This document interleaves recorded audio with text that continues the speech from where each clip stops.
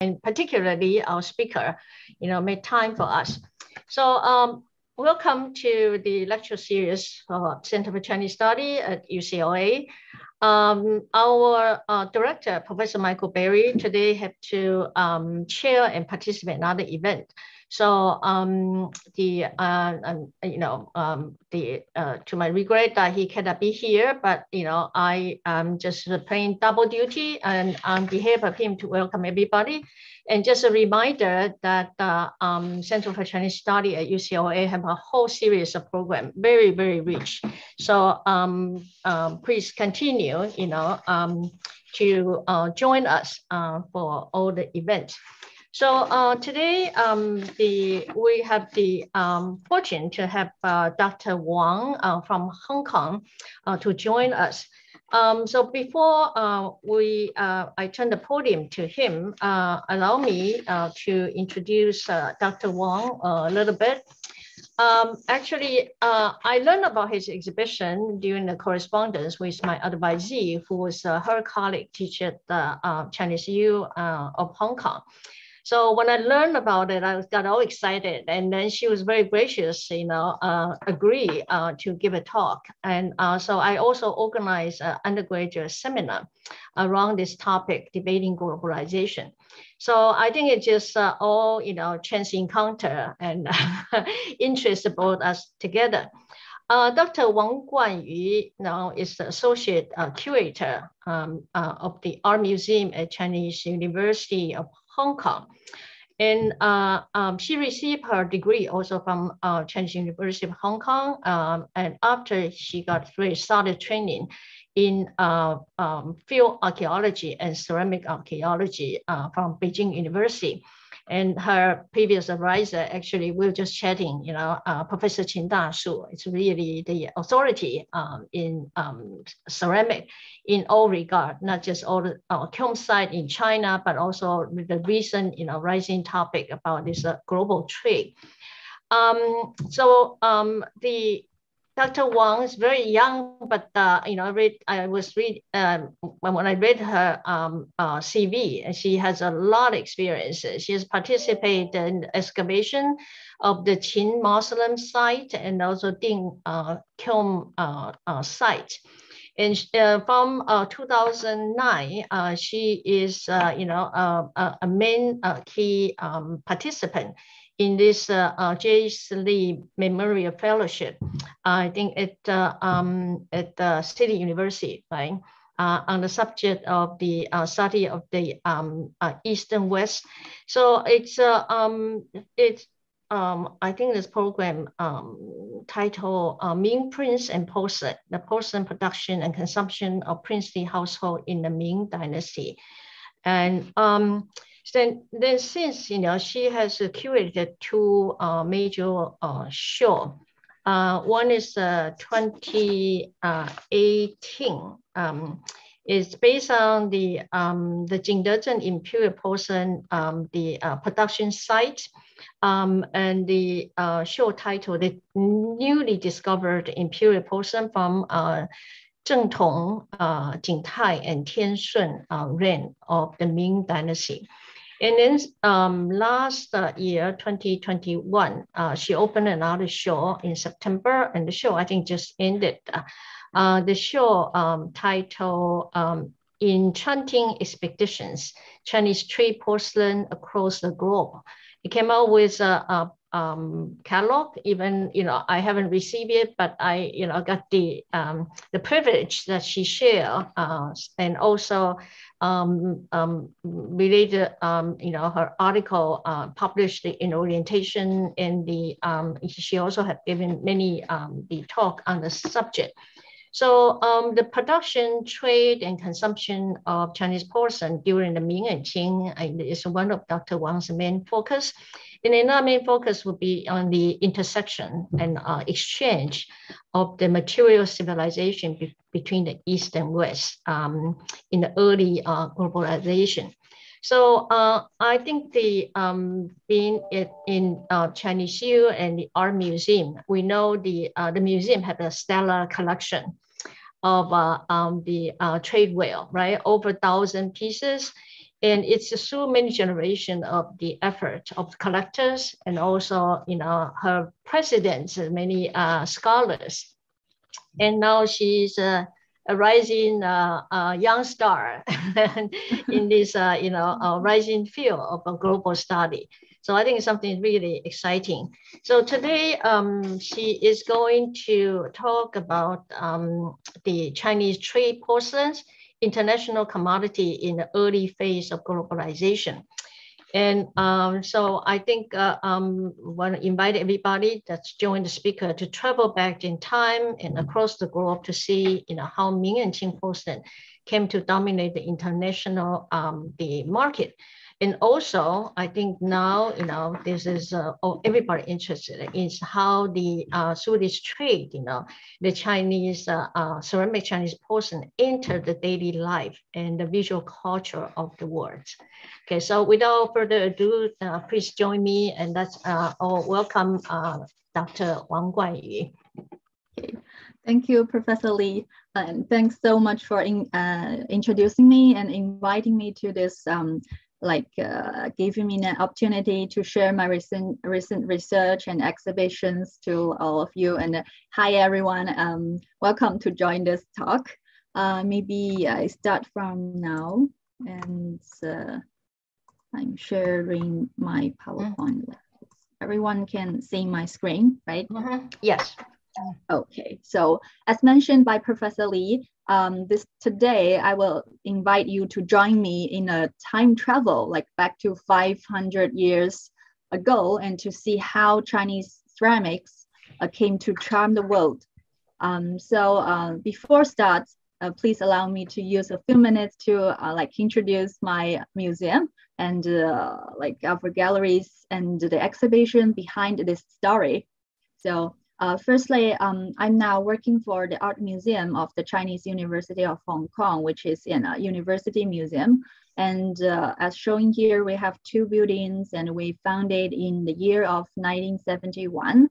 And we now have 4 galleries, and our collection is, we have over 15,000 items of our collection.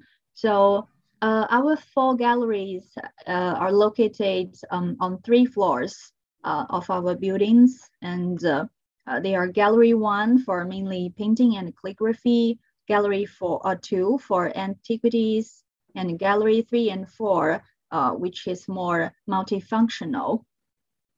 And the exhibition mentioned by Professor Li, which is curated by me, named as Enchanting Expeditions, Chinese Trade Porcelains Across the Globe, is now on display in Gallery 3 and 4.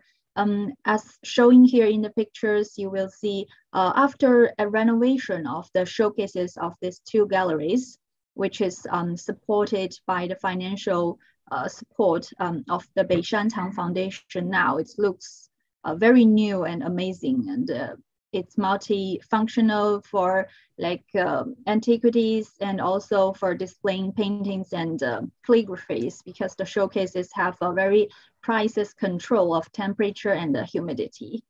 This is the poster of the exhibition, and today we will have an overview of the Sino-European maritime trade in porcelain during the Ming and the Qing dynasties, based on the selected exhibits from this exhibition.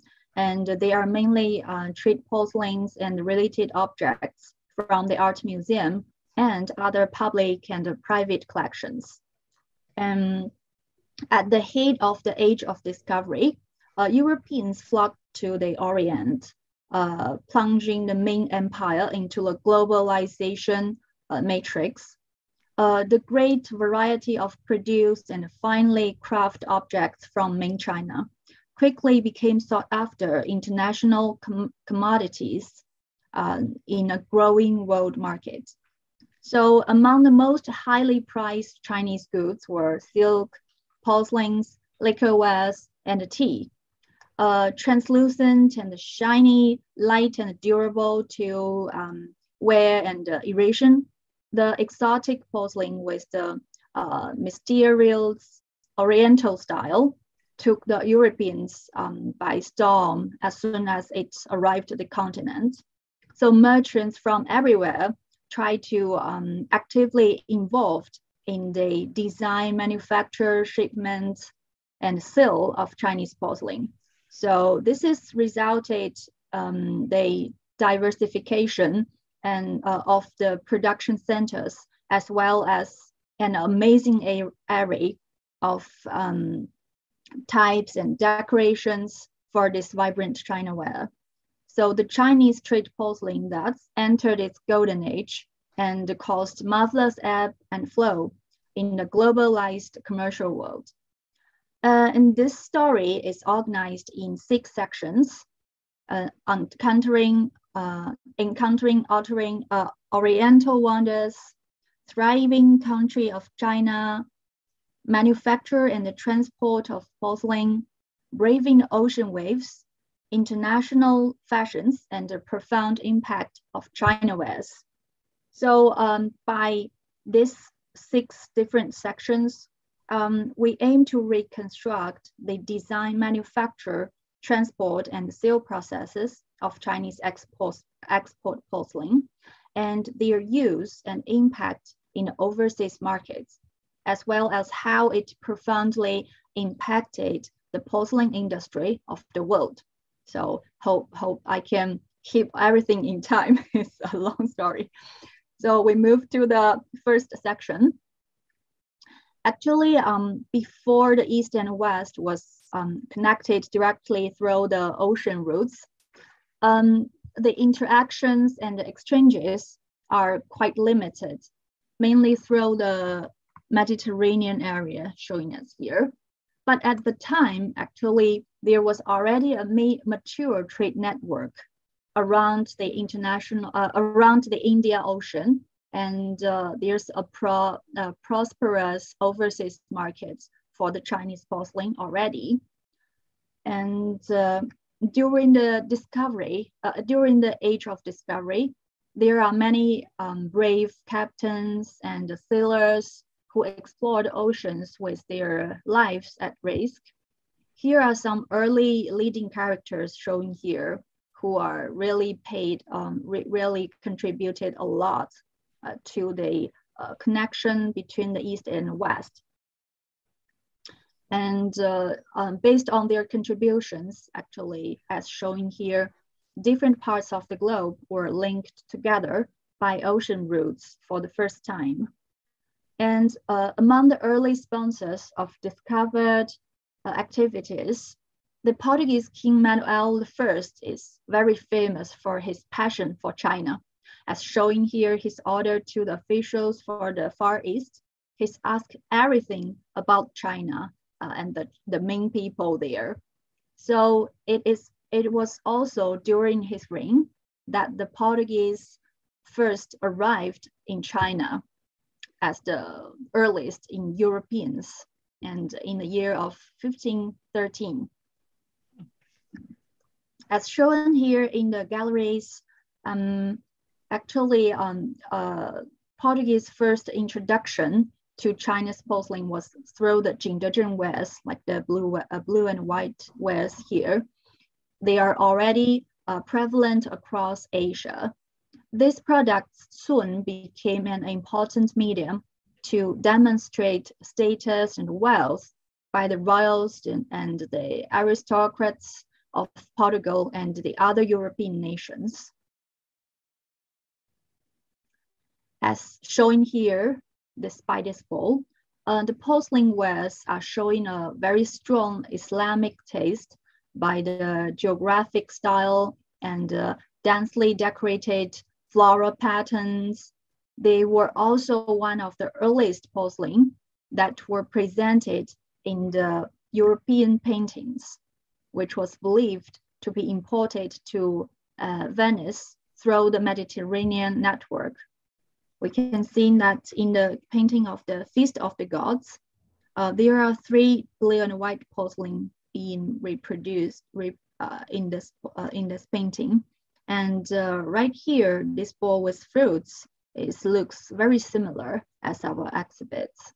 And this was being like transported or shipped, like most probably through the Mediterranean area. And also at this time, the cargoes from shipwrecks also provide us with an overview of the Chinese porcelain trade during this period. The one we choose here for the exhibition is the Lerner Shoal junk, sank around 1500, where it's near the coast of the Philippines. And here are some similar examples as the discoveries of the shipwrecks. And they are also showing a very strong Islamic taste in terms of shapes and design. Like this one, the covered box here, actually it was have a metalwork prototypes from the brass box made in Syria in 15th century.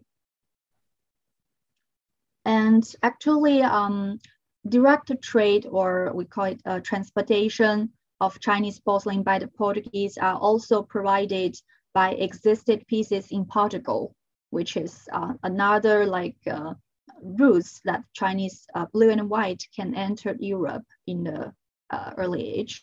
And for example, we could see there's a similar piece in the collection of the Santos Palace. And the Santos Palace is very famous because it was being used since the time of the King Manuel I, the king who are very full of passion for China. And so it was believed that the early pieces in this collection belonged to the King Manuel I and could be transported by the Portuguese when they arrived in Asia or when they arrived in China. So this is an example, and you see the dishes in the they are being hung in the ceiling. There's a pyramidal shape of ceiling in the China room of the Santos Palace, which is being decorated, I think, in the renovation project in 18th century by the Lancaster family who have lived there during the time. And so they have been put all these dishes from the royal collections and their own collections up to the ceiling. And also, I have just mentioned also this piece when we just have a short chat before this talk with Professor Li. There's some early pieces that were ordered or commissioned by the Portuguese. Back in the early 16th century, mid 16th, the Portuguese royalty, aristocrats, religion organizations, and merchants who are active at the Far East began to commission porcelain in Jingdezhen. This kind of made-to-order pieces are really rare, with less than 50 pieces have to be existed at this time, at this moment. And the most noteworthy of the porcelain, one of the most noteworthy porcelains is a group of Yuhuchun vase or Yuhuchun bottle sharing the same Portuguese inscriptions showing here. It reads like Instrumento fazer Jorge Alves na era de 152 hin. That means Jorge Alves had this made in the year of 1552 of the reign of King John III. So this bottle is made by is ordered by George Alves, and George Alves is a Portuguese dignitary, a merchant who was active in the East, and a writer.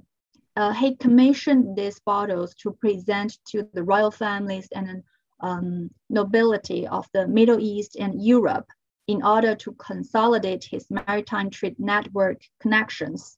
And now there were only 10 pieces exist in the public and the private collections around the world.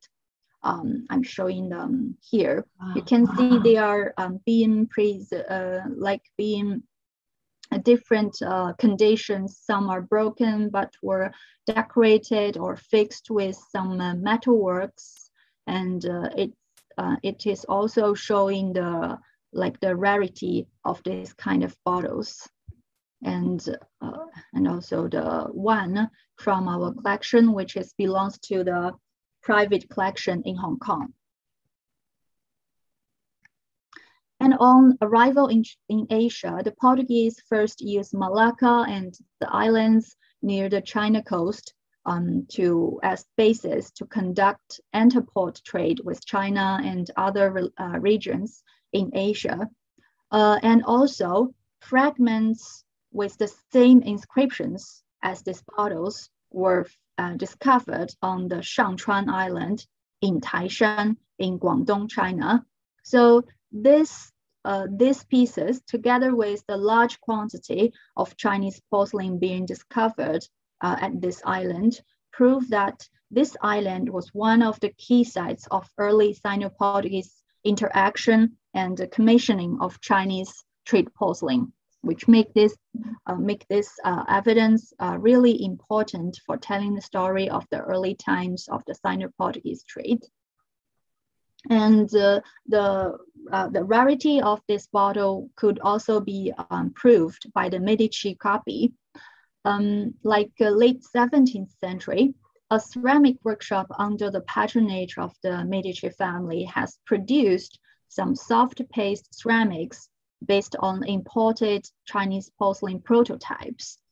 And they gave this as gift to European royalty and aristocrats.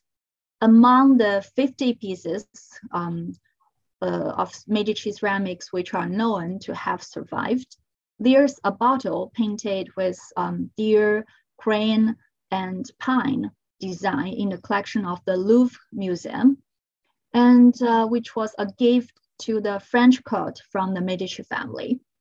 And by looking this piece carefully and compared to the George Elvosh bottle, we will see that there's so many details are matched. And we believe that this Medici copy maybe have take this Yu Chun bottle as a prototype to making his as a produced Orient. So make this also an evidence that makes sure that this bottle is really rare and of a very high value to the European to the Europeans at that time. And also this Yu Chun bottle was actually earlier belonged to also an Italian noble family. So make this more consolidated. And although this kind of ordering pieces are quite limited in scale, but this kind of initiate direct Sino-European interactions across the globe on the manufacture and consumption of porcelains led to the age of globalization of Chinese porcelain. This is a very early start. And then we can move on to the second section, which is in this section, we will see how the Ming China looked like during the time when Europeans arrived, and the various kiln centers across China, which produced ceramics of outstanding quality to both the domestic and overseas markets. So prior to the arrival of the Europeans, actually Ming China was seeing economic diversification and specialization as a result of political stability, population growth, and general improvements in living conditions. And the Ming working people were no longer bound to the land, so they can be active in any economic activities with relative freedom. So as a result, a variety of crafts flourished in the country. Showing here in the late Ming painting, which is showing the property of the south capital of Ming, Nanjing. We can see there's so many shops and people and a lot of different cargoes from everywhere. And it's also showing a very direct transportation among the Ming, in the Ming China, and also connected to the overseas. And also there's a writing, sorry, I cannot see it. There's a written by a Dominican friar, a Portuguese Dominican friar, who are writing down his feelings after he visited Guangzhou in 1556. I cannot read it because the window has it's behind the window. But in his saying, he was surprised by the prosperity of the Guangzhou. So this both prove that the late Ming China is already in a great prosperous and get ready for bigger global markets. And this is the scene to the porcelain industry. The porcelain firing was flourishing in various kiln centers across China from the Middle Ming onwards. The arrival of merchants from countries like Portugal, Spain, and the Netherlands, and the opening of various trading routes between China and Europe led to new demand from the international market. So this all driving the worldwide sale of Chinese porcelain. And the most outstanding centers for ceramic production and export included Jingdezhen in Jiangxi, Yixing in Jiangsu, as well as Zhangzhou and Dehua in Fujian. So we'll go through a little bit this kind of their representative products. Here are some Jingdezhen blue and white wares. Actually, Jingdezhen is already famous for his outstanding quality imperial pieces produced and only being used to the court, the Ming court. But during the Jiajing period, actually there's some change there's some change on the production and management of Jingdezhen kilns. That due to the imperial kilns' limited capacity, the government seconded capable private kilns to help fire official porcelain from the official porcelain, and this breaks the boundary and distinction between the imperial and private kilns.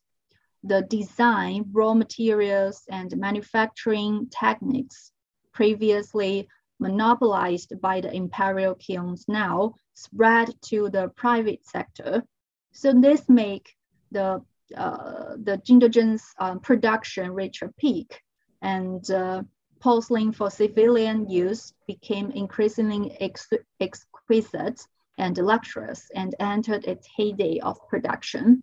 So at this background, when the Europeans arrived, Jingdezhen had supplied this new market with fine porcelain that featured high quality, innovative design and shapes, and they were equal in quality to imperial wares for the Ming court.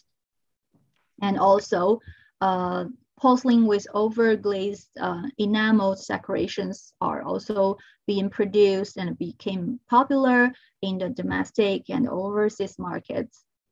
This kind of porcelain with a rich, vibrant palette and fine gilding decorations sometimes began to make its mark in the other Asian regions of Japan, Southeast Asia, and Central Asia.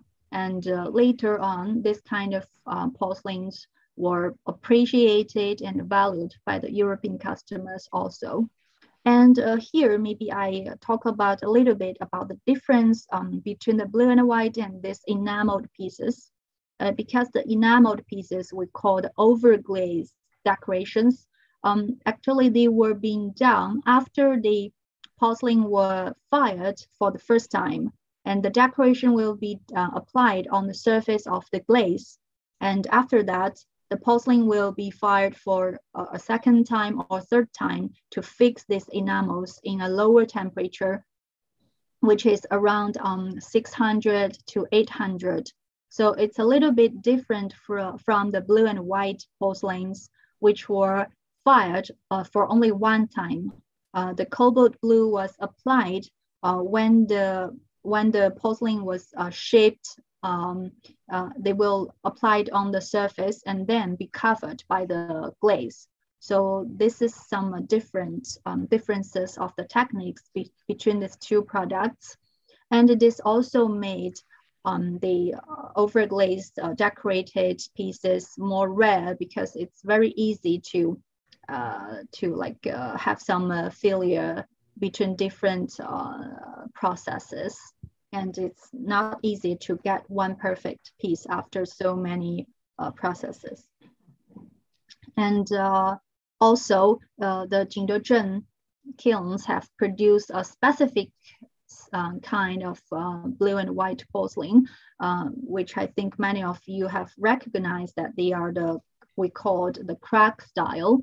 And the crack has named after some, like the majority of the scholars believe that this crack named after the crack ship, which is a kind of Portuguese ship during the time. And they are shaping like Chinese blue and porcelain in this kind of style, which is have paneled decorations like the dish here and the bowls. And also sometimes they have the medallion shape or like the flower shaped like a window showing the Chinese view. So this kind of decoration is quite popular at the time when this kind of crack shapes were captured by the Dutch, and a lot of Chinese porcelains were brought to Amsterdam and being sold by auctions there. So this kind of style got its name after the shape as the crack was. And this kind of special types were also believed to be the earliest Chinese porcelains that were designed and produced for the new market of Europe. So it is also of a very good quality. And and here's a painting that showing the popularity of this kind of styles. In this painting of 1636, we can see that the painters just combined a lot of different crack pieces, like a big dish, the small saucer, and also the candy in shape of elephant with a small window decoration here. So we can see that they were really popular during the time, and especially for the Dutch markets. And also, due to the constantly increasing market demand and the great profit behind, the export porcelain industry along the coast of Fujian and Guangdong rose and developed dramatically. And showing here some representatives are the Zhangzhou wares and Dehua wares. Actually different from Jingdezhen. The Zhangzhou kilns manufactured porcelain especially for overseas markets. So there's hardly find any pieces existed in the domestic markets besides the discoveries in the Zhangzhou kiln sites. And their primary products included blue and white porcelain, enameled pieces, and the Su San Cai, the plain three enamel, the plain three colors with no red enamel.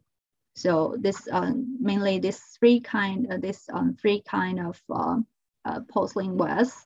And maybe you have noticed that they have also produced this crack style porcelain for the overseas markets. But if we check its more closely, actually, the Zhangzhou West showing a lower quality, but they are selling at the time with a lower price.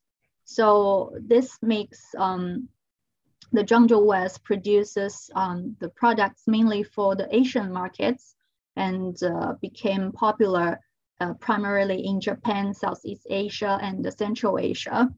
And also, like according to the VOC records, the Dutch India family records, Chinese porcelain at the time were divided into fine pieces and coarse pieces, which is perfectly matched with the Zhangzhou West and the Jingdezhen West, where we see now. And also, this shows that the Jingdezhen and Zhangzhou West did not overlap as far as the destination and pricing were concerned. This avoid peers competition between the two. So the Jingdezhen West are mainly transported by the long distance, going back to the European markets, and the Zhangzhou West just filling the needs of the Asian market. And also the Dehua West, which are famous for its monochrome milky white glaze, which also got a beautiful name in the overseas market as the plunged sheen. And here are showing some primary types of Dehua West. Also, they have enameled pieces, and also the Guanyin statue, and also the lines here. And the shirts from this kind of Dehua West were found widely at the land sites in Europe and also among the cargoes of shipwrecks. And also the Yixing Sha, which is famous, actually firstly among the Chinese literati in the Jiangnan area, the South China part. And later it was being traded to the overseas markets at the very end of the Ming. And this is because the tea drinking habits and the tea leaves were exported at the time and became popular in the overseas markets. So Yixing Sha West gradually became converted objects in Asia and were cherished by the Europeans from the 17th century onwards. And we can see there are little teapots, which is suitable for Gong Fu Cha, like the Kung Fu tea, which is popular in the southeast coast, along the southeast coast of China. And also this is a very big pot, which is for boiling water. And after we know all this kind of different porcelain products during the time, and we can move on to see how this porcelain were produced and being transported in China, and how they arrived at ports along the east west, the southeast coast, and get ready for the global voyage. And by telling this story, actually we are using to tell this story, we're actually using the export paintings made in Guangdong. Actually, back into the time when the Chinese porcelain had a special allure across Europe, the customers there were deeply fascinated with these new materials never seen before, and were very curious about more details about it. But the raw materials, the formula, the production procedures, many details were remaining like a secret for a long period of time. So at this background, export paintings made in Guangzhou from the early 18th century started to illustrate the manufacture, transport, and sale of the export porcelain. And this became dramatically popular among the European customers. And existent export paintings feature up to 50 images illustrating a series of scenes. And here we have borrowed 10 of them from the collection of the Hong Kong Maritime Museum, which has, they have 32 pieces in this collection. And such paintings actually provided Europeans with valuable insights into the multiple aspects of the Chinese porcelain. And also for us today, this is very good for us to know more details about the secret of China. So I will go through this 10 paintings. The first one is called Raozhou Prefecture. And Raozhou actually administrates the Fuliang County and the Jingdezhen, the porcelain town of Jingdezhen. So orders of porcelain for use at the royal court, for the domestic market and overseas market are all being sent to Jingdezhen via the through here, and the merchants and officials, everyone can concentrate at here and to make their businesses or to send their orders. And the second part is the one of the producing process of the Chinese porcelains, which is called glazing the porcelain. As I mentioned earlier, a little bit earlier, this is a very important part to covering the porcelain with a protection layer. And this showing in the paintings, we can see that the workers just dip the balls and Chinese pieces into the barrel. The barrel is full of the lime glaze, which is looks like a white slurry. And after a high temperature firing, it will become a translucent, a transparent glassy glaze to protect the surface of the porcelain. And the cobalt blue, which is later the blue and white porcelain, that was decorated before glazing, before the glazing process. So that will be covered by the glaze and called the underglaze decoration. And after the porcelain were down, they will be loaded into the kilns to firing for 3 days and nights. And after the temperature is cooling down, the potters, the workers will remove the porcelain from the kilns. We can see that they're still hot inside the kilns, so the workers just wrap his waist and body with the wet towels to keep cool. And they are removing the suckers, which contains the porcelains inside, out. And there's workers taking the porcelain out and put them into the barrels for transport.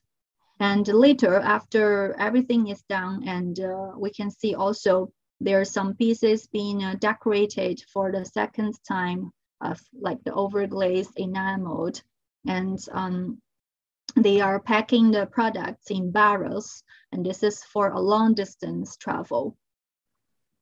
And the interesting part of the collection of the Hong Kong Maritime Museum is that they have 2 images showing how the Chinese porcelain were transported by the waterways and how to pass the mountain. So this is a little bit rare and different from the other series of export paintings showing the manufacture and the transportation of Chinese porcelains.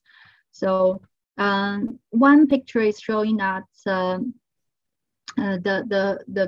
porcelain laden ship is shooting the rapids, and we can see this is a very anxious scene, that a storm is raging and the boatman is very nervous because they are afraid the ship will, the boat will hit the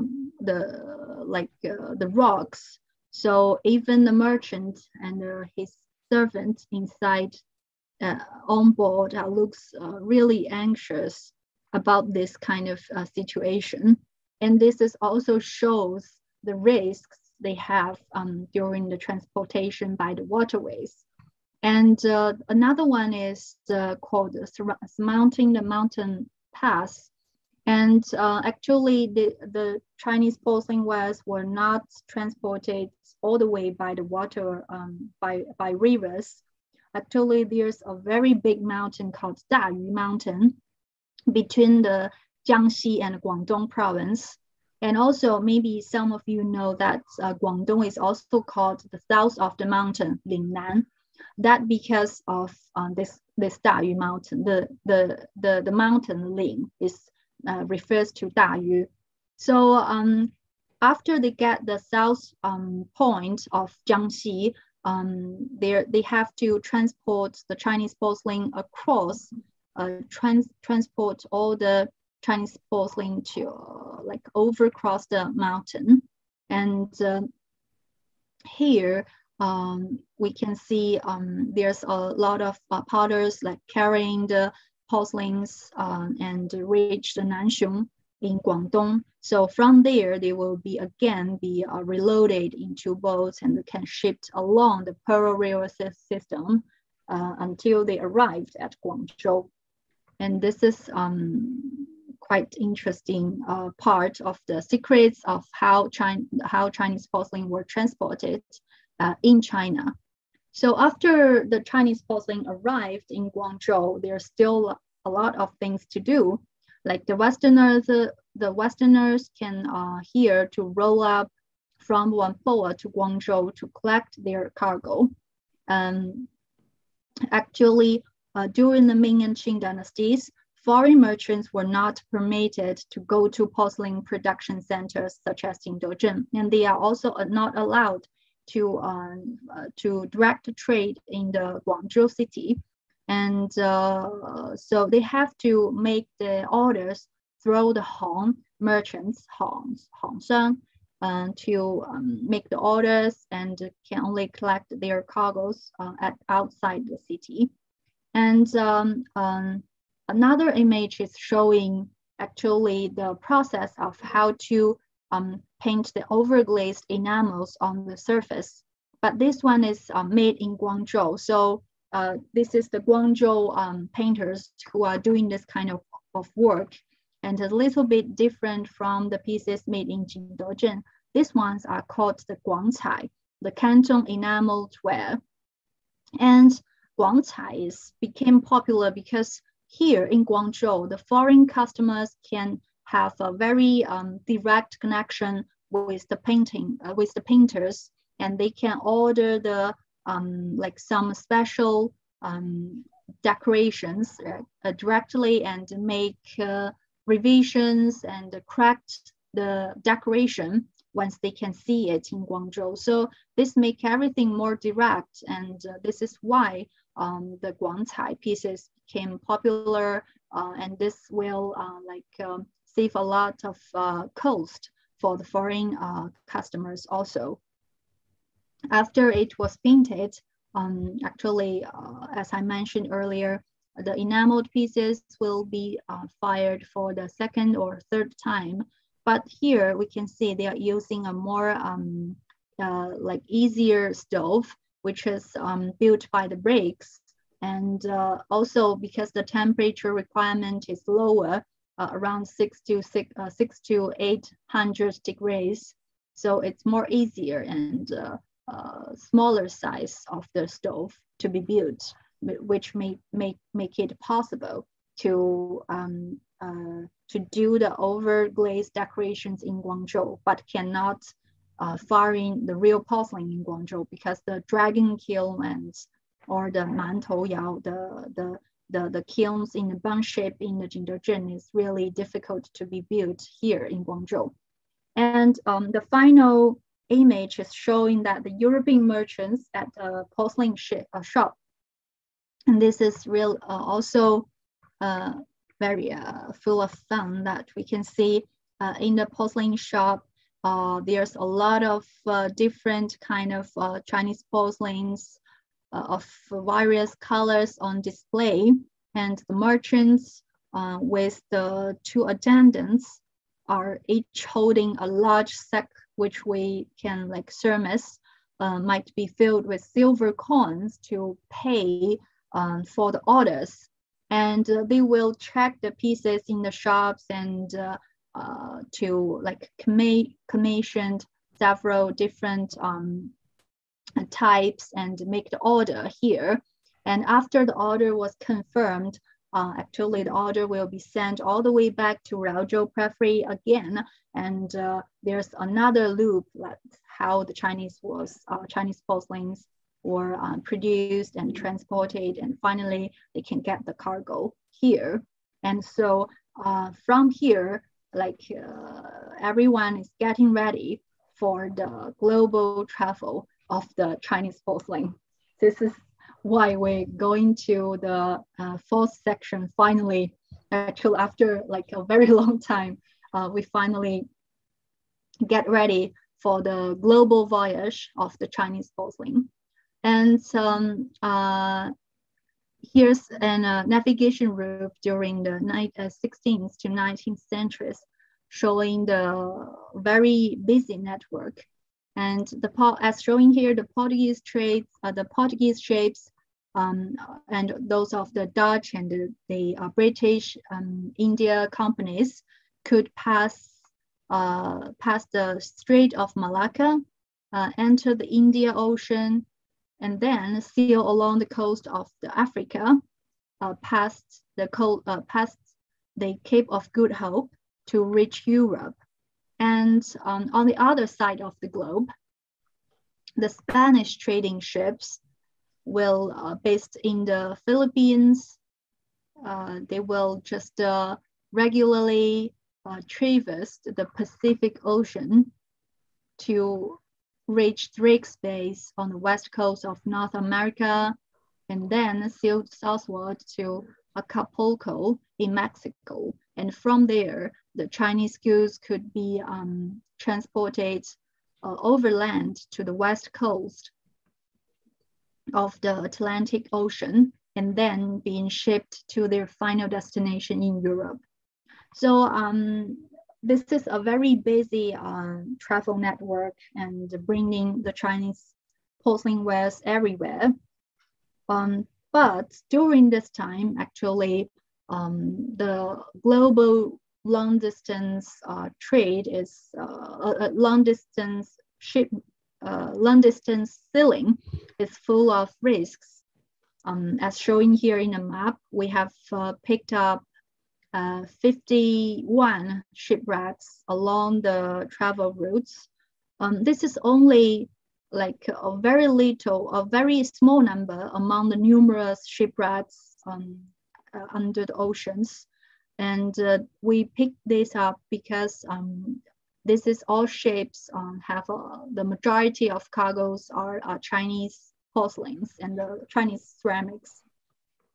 And actually, the trading ships have to face a lot of risks. For example, the submerged reefs, the undercurrents, storms, and they have to fight barrages from pirates and the enemy country ships, and they have to pull into shore for replenishments, and they also have to, according to the seasonal winds and ocean currents, to sail. So it was only after great endeavors and danger that the vessels could finally reach their destinations and retail the goods for a remarkable profit. However, if less fortunate ships showing us here will be wrecked and staying at the bottom of the oceans, like remaining there over centuries after they were, before they were being discovered and salvaged in the modern time. So they were called as the time capsule because they can reveal the primary porcelain types traded to different overseas markets at different periods of history. They are a very good reference for research to identify the the dates of porcelains and the different groups of porcelain types to different destinations. And in our exhibition, we have selected 6 shipwrecks to show their Chinese ceramics cargoes to the visitors, to let them get an like whole idea how was this kind of ceramics cargoes look like, and the differences make from time to time. And this one, the San Isidro shipwreck, is a very early example, which is sank off the coast in the Philippines. As shown here, the primary ceramic cargo of this ship is from Zhangzhou. They are mainly the Zhangzhou West, which have a lower quality and make the Southeast Asia for their main target markets. And the Wreck 2 of the Royal Captain Shoal, this one have a combination of the Zhangzhou West and the Jingdezhou West, which showing the like the coarse and fine porcelain have been transported and traded together to some different destinations or the different customers. And here are some pieces from it. And also the famous Wanli shipwreck. Here I would also to explain a little bit to our audience that maybe you notice that there's all broken pieces of the Chinese ceramics from shipwrecks, but this is not always the thing. It depends on how the ship was wrecked. For the Wanli shipwreck, the ship was exploded before it sank down to the bottom of the oceans. So like over 80% of the Chinese porcelain cargoes were broken into pieces before the ship is going down to the waters. So this is why the cargoes are all in pieces and broken shards like this. But like for some later examples, like the Camau shipwreck, which is near the coast of Vietnam, actually most of the cargoes were preserved complete, while maybe it is sank slowly down to the water because the broken of the ship. And here also showing the difference of cargoes from the earlier shipwrecks. Like here we can see the saucers is more probably used for the tea drinking. And we can see it's much smaller in size, and it always have a thinner body, and also the decoration is more exquisite in the Yongzheng period. And also the Geldermalsen shipwreck, which were being called the Nanking cargo before the scholars have identified it as the trading ship of Dutch East India Company. And this ship is also like loaded with a lot of tea wares from China, like shown here. And the famous cup and saucer with pines decorations. We can see here the very thin body, and the cup and saucer are very light. And also the Batavia ware, which is famous for its brown glaze outside and blue and white inside. This kind of wares are called Batavia ware because Batavia, which is today's Jakarta, is the headquarters of the Dutch India Company at the time for the Southeast Asia trades. So the orders of Chinese porcelain are all sent from Batavia, and among them there are some kind of orders of this kind of porcelain wares. So this kind of wares were really popular among the Dutch family. For example, this painting is showing how the Dutch family used this kind of Batavia ware at their tea party. And we can notice also a very interesting point that actually a lot of European people are using the saucer to drink tea. They sometimes put the tea inside the saucer and they think it's easier to be cooled down and just use this saucer to drink the tea. This is very interesting. And you may notice this in various paintings during the time, if they are like showing tea drinking. And also the Jisaru and Tatsin shipwreck, which have a lot of zishawas with their cargoes. Actually, the zishawas is never the mainstream of the Chinese trade porcelain or ceramics at the time, but they are still cherished by the overseas customers, and we will see later also the use of zishawas in Europe. There's some examples from the shipwrecks, and we can see there's many clues of the sea creatures because they were sucked in the oceans for so many years. Yeah, and after all the ships, like not all the ships, all the luckiest ships have arrived their destinations, then we are moving into the section 5. In this section, we will see how the Chinese ceramics were used in the daily life of overseas markets and the development of chinoiserie, which to varying degree altered the way of life and authentic taste of the rest of the world. On the other hand, the expanding overseas markets also led to a varied aesthetic and functional requirements for the Chinese export porcelains. So their types, quality, and decorative styles manifested unprecedented diversity. So here shows how, here I will show some examples to you. And before starting the European market, actually, we will go through shortly about the traditional markets in Asia.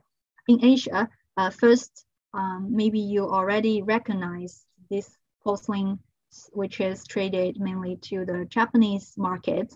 They are showing a strong taste of Japan, like a Japanese taste. And with this is an enameled pieces and also the maple leaf shaped dish. And this kind of dish are of very small size, and they were imitating the shapes of plants, animals. Sometimes they daily used objects, and they were mainly used for the kaiseki lily, which is still popular today in Japan. So this is for the Japanese markets. And also you can see the Chinese porcelain designed for the Islamic world and showing here. And the majority of them were being recognized as they have the Arabic inscription, and some have the Arabic cubit, some very specific motifs.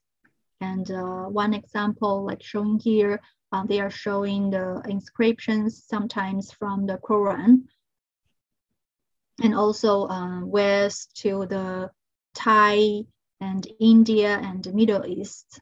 This is showing a taste of the royal family of the Thai. This is their orders to make this kind of West.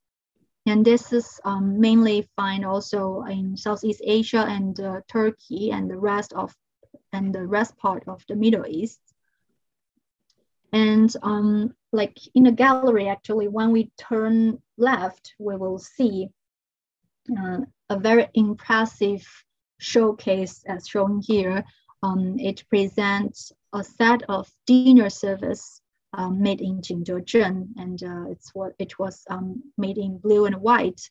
And this is not a complete set. As I know, a complete set may be over 120 pieces, but this one is of 80 pieces only.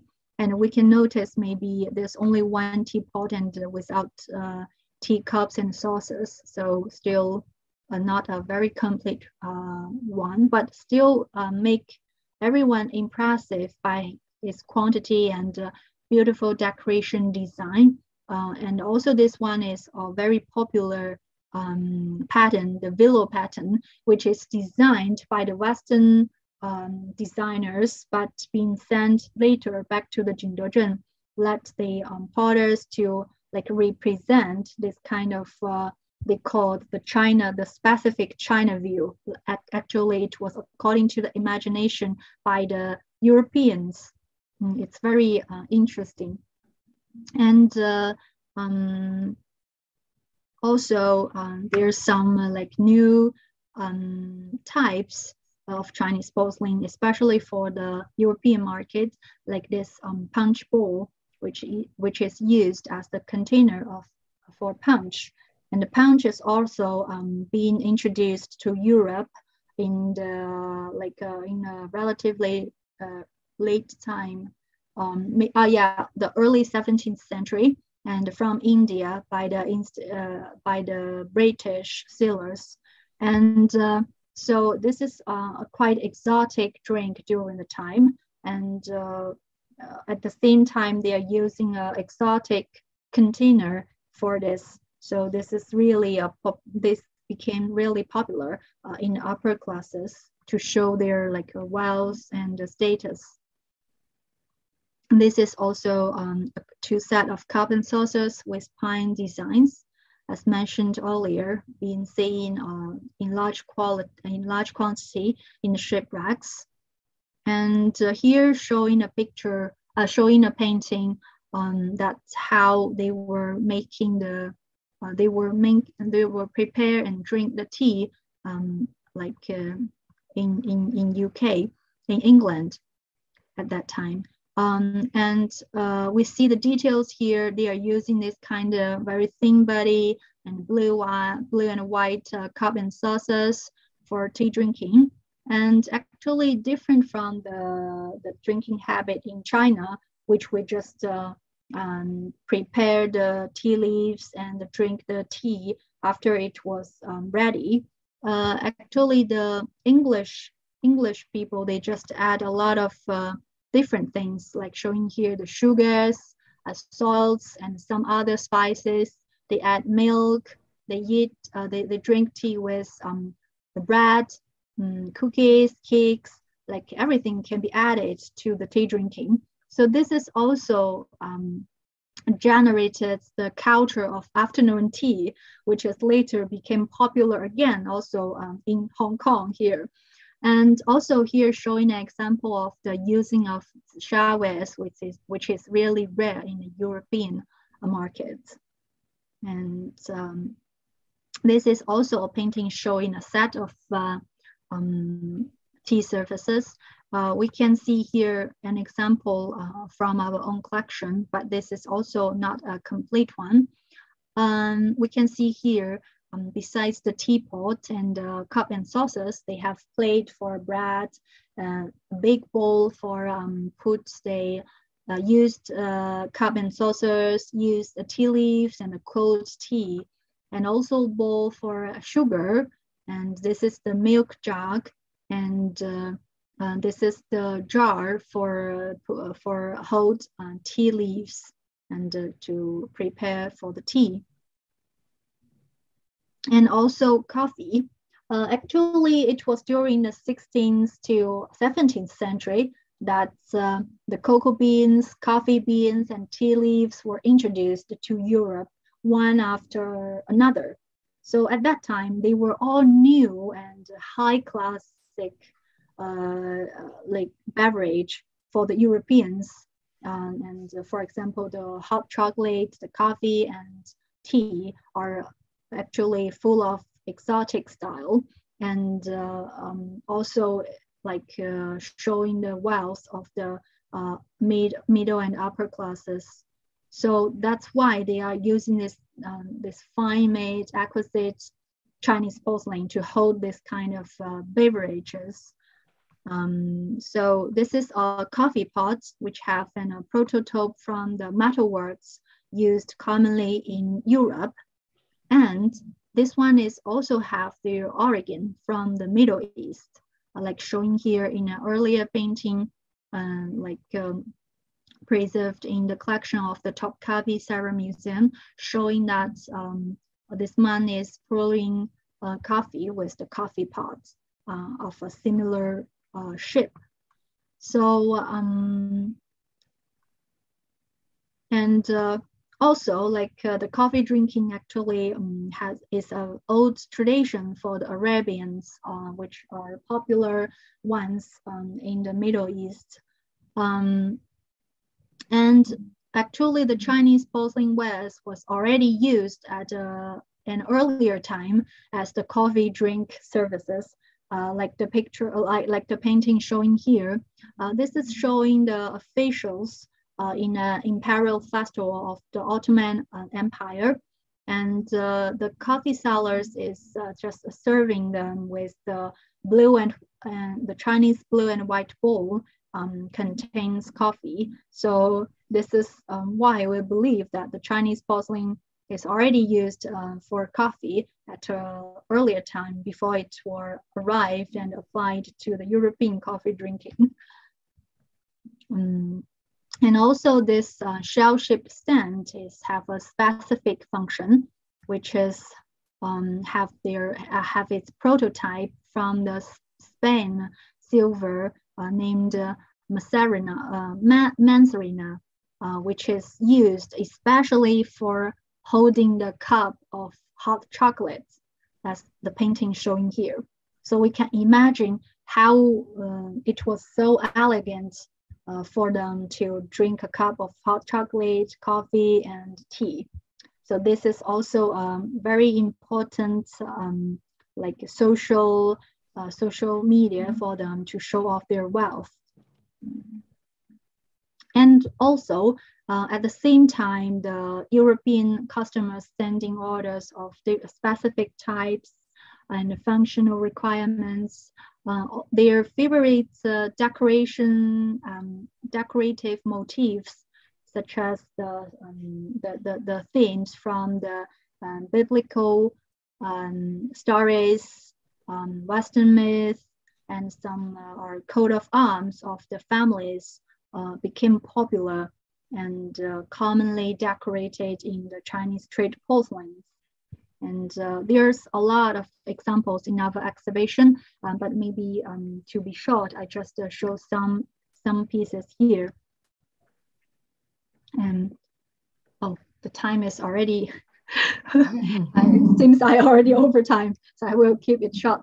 And here shows a pair of saucers showing the story from the Greek mythology. And to be short, maybe many of you already know the story. Actually, for the Chinese potters or painters, they have no idea about what the story is telling about. So actually, as a main character, the Jupiter's lover, Samuel, who is being pierced by the Cupid's arrow, laying down here under the tree, was disappeared in the saucer here, which shows that the potters have no idea what the story is telling about. So just missing out the important character. And also we see that the expression of space, light, and shadow are very different. And take example for the coat of arms. That the coat of arms actually used in the middle-aged battlefield for the soldiers to identify a friend or foe by like recognizing their own specific patterns which decorated in their armies.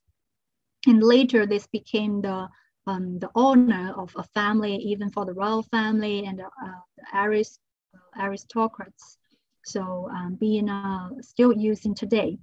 And the coat of arms, there's here showing some coat of arms of the Chinese trade porcelains from our own collection. We can see, for example, they are not always use a whole design of the coat of arms. Like this one, it just draw the crest as part and use also the initials of William Woods, who ordered this porcelain as a design for the coat of arms. And also in sometimes like following the union of different families or the marriage between two families, the coat of arms could be reorganized and could be reorganized, and combined to the birth of a new one. And so we move to the final part, and the final part should be very short actually, because actually in this part I would like to tell the story about how the Chinese ceramics was impact the world industry of ceramics. But due to the limitation of our own collection, we have like no pieces of overseas made like ceramics pieces to as a comparable reference. So in this part, visitors will see only the Chinese ceramics, mainly the Jingdezhen wares, made in China and then exported to the Europe to have a second decoration. And I believe this is also the early stage that how the European workshops and factories try to do research on the Jingdezhen wares and to transform them in terms of decoration to be a more native style, and actually in Europe, artists, scientists, and potters just persisted in their exploration of secrets behind the Chinese porcelain. And many local ceramic factories were developed or established to copy the China ware during the time. And among all these factories and workshops, here's one which is also being active in decorating the Chinese porcelains in the early time, which is the Meissen factory, marked with his the crossed swords at this bottom. The mark is still used today by the Meissen porcelain factory at Germany. And the Meissen porcelain factory was the first who have successfully produced the hard paste porcelain at the beginning of the 18th century, like shown here. So after that, the ceramic factories across Europe reached the peak of imitating Chinese products and manufactured diverse ceramics on a considerable scale that copying the products of China, for example, the Yixing wares, the underglazed blue wares, and the Dehua wares.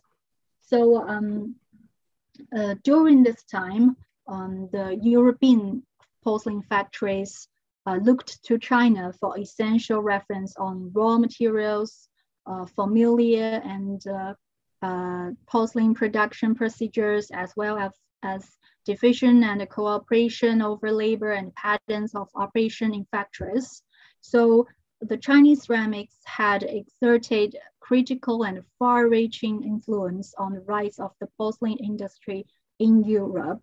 As shown here in the map, actually the early famous, even the royal porcelain factories in Europe, they are all copying the Chinese wares as an important start to service their customers. And yes, and this is like we are moving to the end of the talk. And although the China's trade porcelain industry faded out of the historical stage with the rise of the world porcelain industry, and maybe the story I'm telling here will be forgotten someday. Actually, I always would like to share this sentence and to my audience that which is written at the westernmost post of mainland Europe in Portugal, in the Cape Roca. It says, "Where the land finishes, the sea starts." And this sentence actually encouraged many Portuguese sailors to put their lives at risk to explore the ocean world. And for me, it sounds like the history is keep moving on. Even like someday the Chinese trade porcelain, the history of the golden age of the Chinese trade porcelain will be totally forgotten, but the like the cultural heritage of the ceramics will pass down and being injected with new blood and new stories through generations. So there will be no real end of a story or history. So this is my talk. Thank you. And I will take the last slide to express my thanks on behalf of our museum to the benefactors, institutions, and persons who have supported this exhibition. And thank you all. Well, thank you, Dr. Wang. This is truly amazing. That the way you map out, I mean, the scope of the Chinese ceramics, global circulation, and all these, different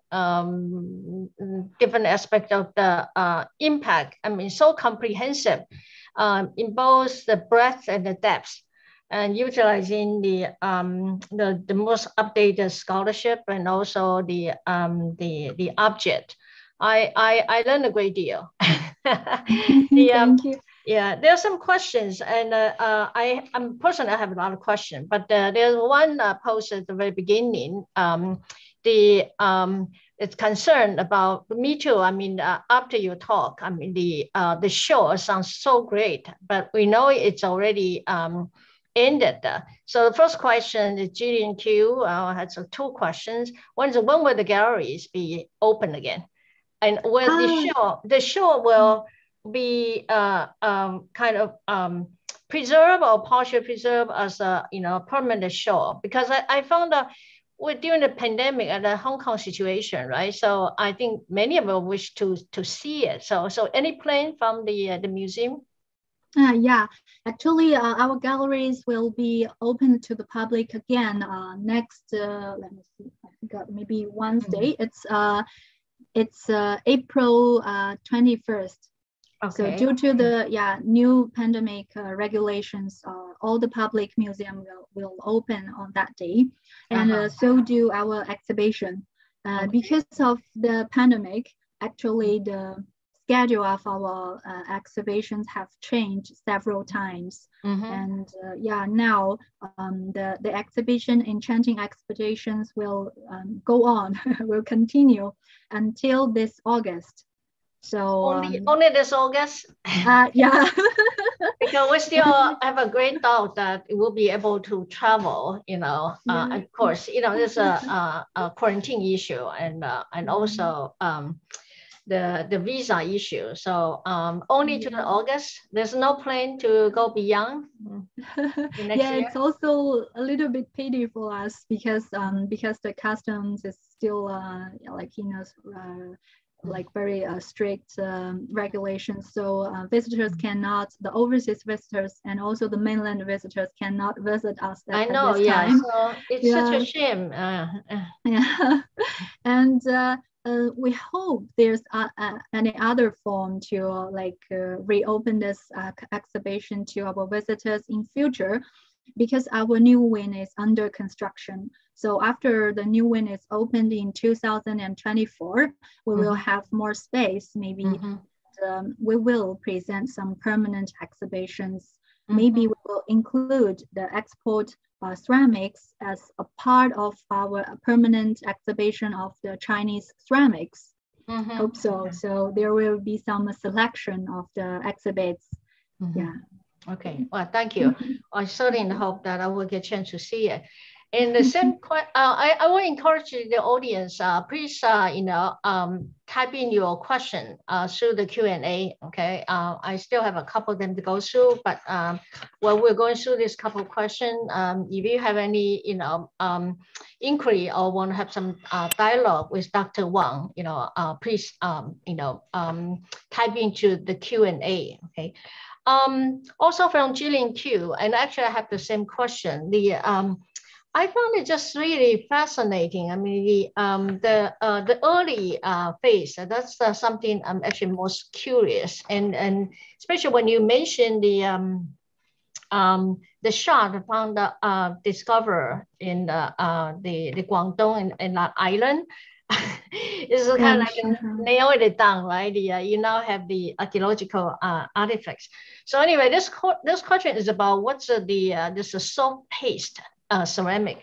And I think it's coming because I also market when you mentioned the Medici copy, right? And they obviously there's quite a number of them seal extant. So you call this in your caption called soft paste ceramics. So originally in my note, I mark it, so this soft paste ceramic, you call ceramic, you didn't call it a porcelain. So I was wondering, what is this soft paste? Because it reminds me of the Delft well.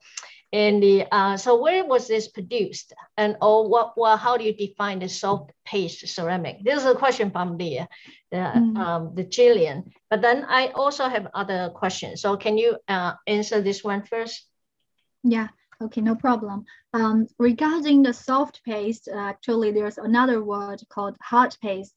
The soft paste and hard paste is occurred to divide the real porcelain and the porcelain of the ceramics of lower temperature. Before the Meissen porcelain factory has produced the real porcelain, which reaches the temperature as 1350. It is a real porcelain. Actually, the Europeans are already produced ceramics in a lower temperature. So this is being called the soft paste because the body is not added with kaolin, which is necessary to produce a very hard body as the Chinese porcelains do. So the soft paste is just a lack of raw materials, and it was being fired in a relatively lower temperature. So it was not really meet the standard of the real porcelain. So that's why they called this the soft paste. Okay, so I have further question because you dated this around 1575 to 80. And so I'm curious, I thought the Delft well did not appear so early, right? So where would this possibly produced?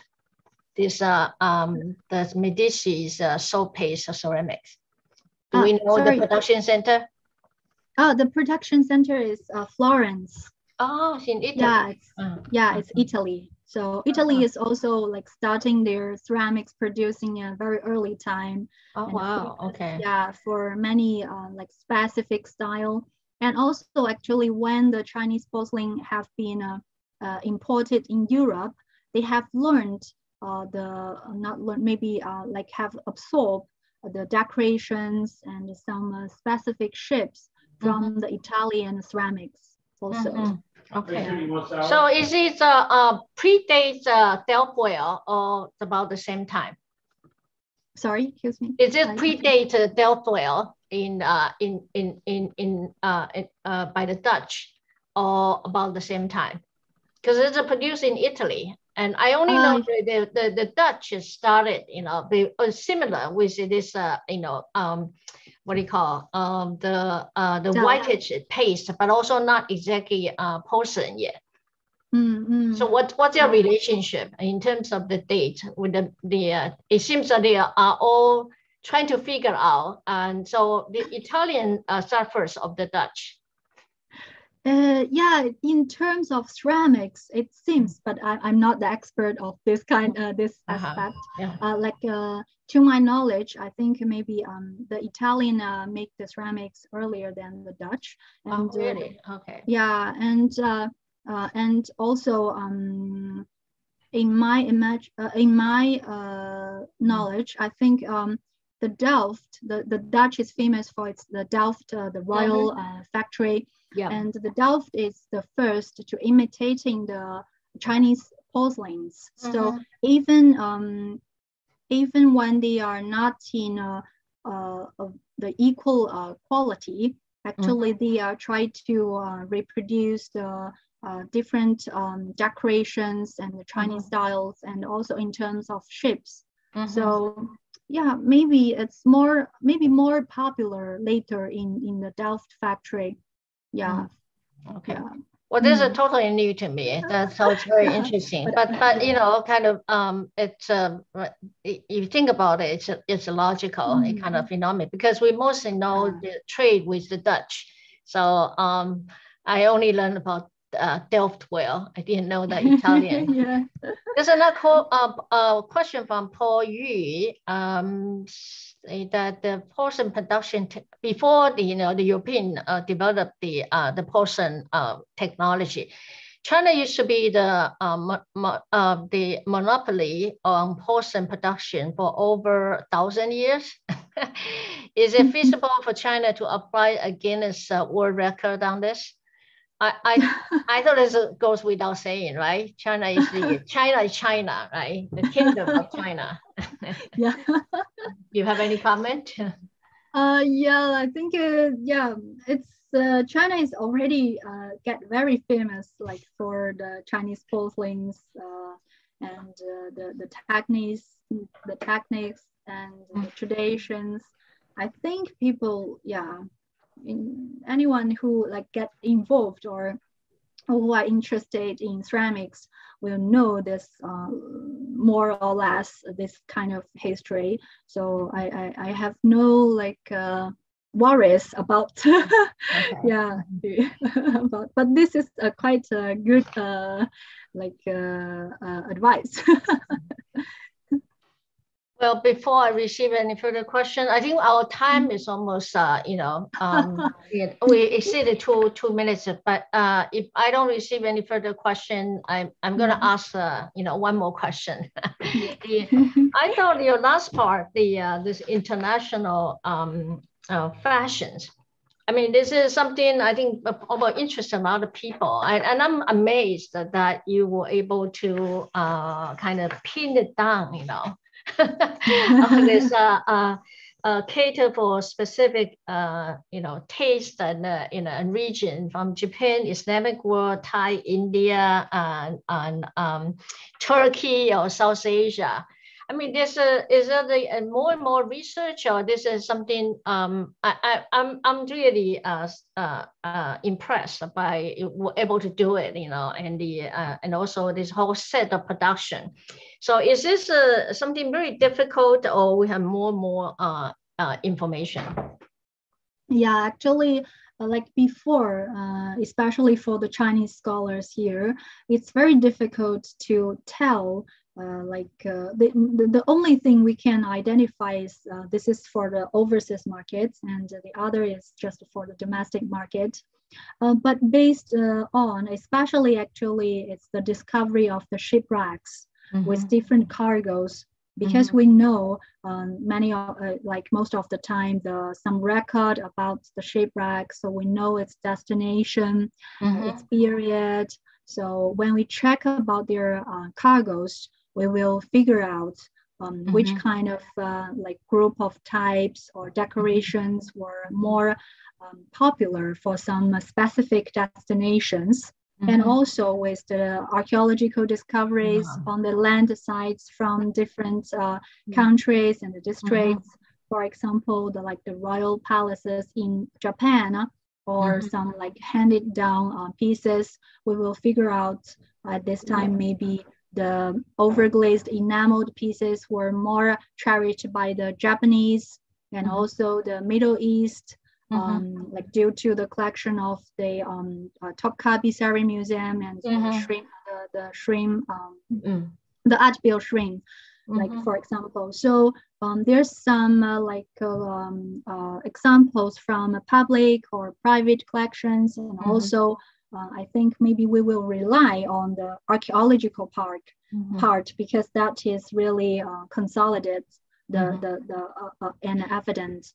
Okay. So by going through this kind of materials, and we will reconstruct the different markets and how the Chinese porcelain were used there. So this is how we like gradually figure it out, and there's still a lot of work to do to see like different periods and different destinations and how they transform the production or design of Chinese porcelain. Yeah. Well, I think you're really entering into a new phase. So I want to join, many other audience to thank you again. And also lastly, other than archaeological material, I truly enjoy all the paintings that you were able to pull out, and to illustrate and make it very, very convincing, truly, convincing. And I enjoyed it. And thank you again. Hope I can continue consult you in the future. Yeah, no problem. Thank you. Okay. It's my honor. All right, thank you, our audience. So I think we'll, complete today's event here. Everyone, thank have you. a good weekend. Yeah, happy weekend, happy Easter Sunday. Easter.